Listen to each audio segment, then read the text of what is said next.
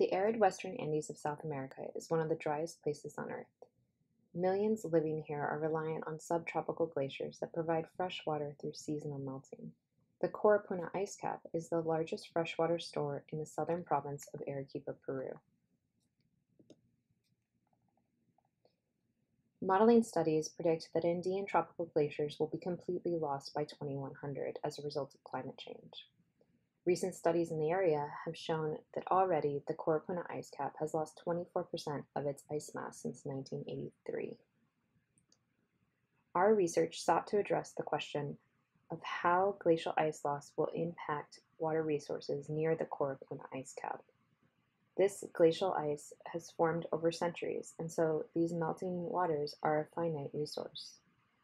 In order to address the question, we used geochemical tracers, including water-stable isotopes, to determine the proportion of modern precipitation versus glacial meltwater used by communities today. We found that local water is a mixture of old glacial melt and modern precipitation within the surrounding drainages. During the dry season, glacial meltwater provides between 20 and 70% of water to surrounding communities. The melting glaciers on the Coropuna ice cap feed the surrounding drainages disproportionately, with the communities on the eastern sides of the mountain being much more reliant on glacial meltwater than those communities to the west.